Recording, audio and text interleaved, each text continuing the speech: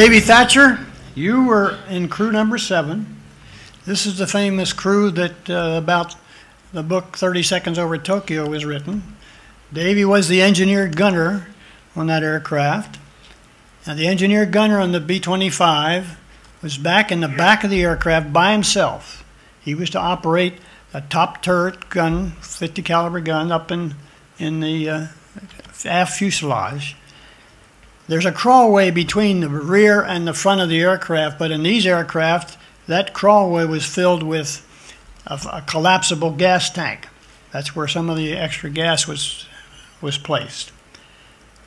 Well, Davy, your aircraft, when we've seen motion pictures of that number 7 taking off from the carrier, and it took off and then dipped down low and almost hit the wave tops.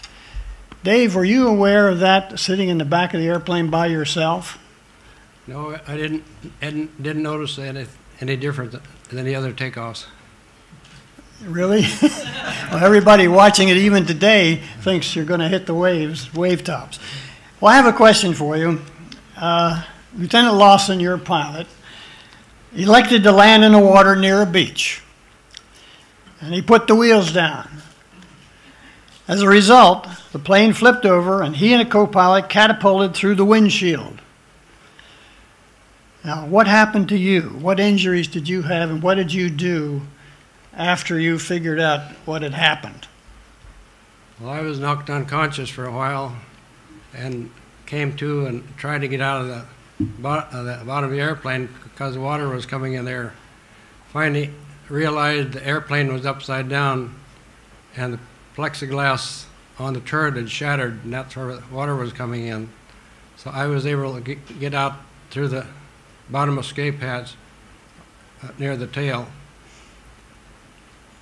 When I got out, then waited till the tail, and when I stepped off in the water was about waist deep. By that time, the other 4 crew were up on the beach. What did you do then?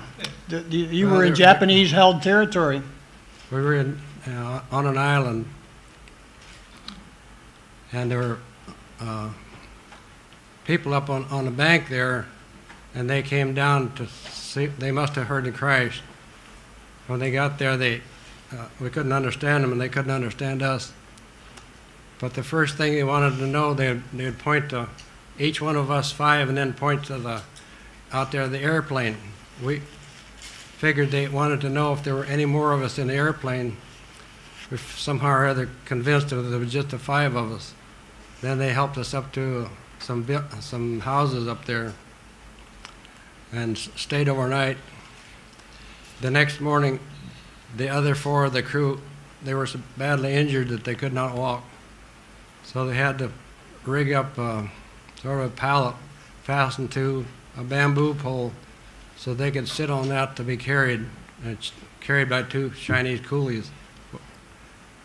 And we left there. Well, during the night, then I went back out the airplane, tried to get first aid kits out of there, but the tide had come in and the airplane was out in the water. Then the next morning, about daylight, I went back out there and I could see what happened to the airplane. Both engines were torn out and quite a ways from the airplane.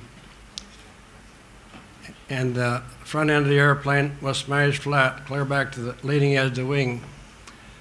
We must have hit the bottom when we turned over to do that much damage. We left there about 11 o'clock in the morning.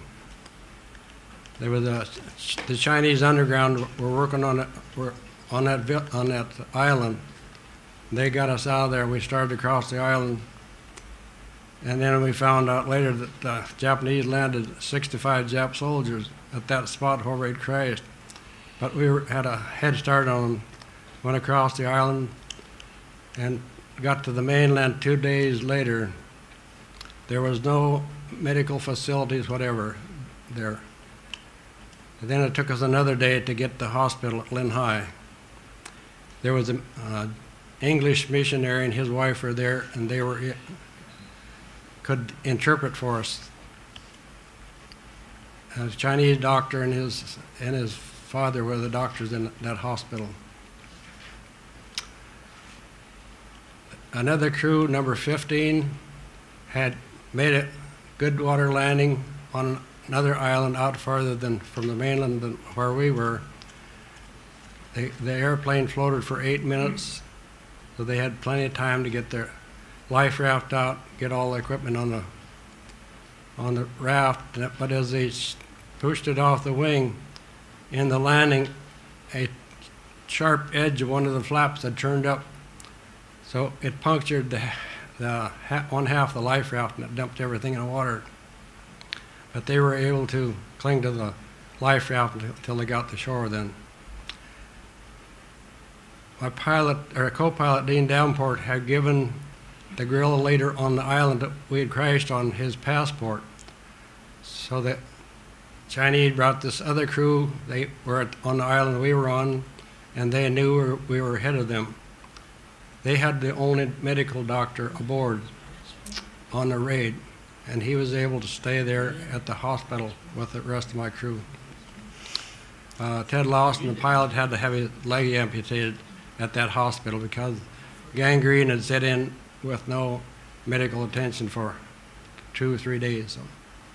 So that was Ted Lawson who had his leg amputated. I should tell you that one of the crew members, the doctor that Davey mentioned, wanted to go on the raid, but the Major Hilger, the second in command of the raid, said, "Doc, we'd like to have you, but there's no room for you on a crew. We're not going to put 6 men on one crew."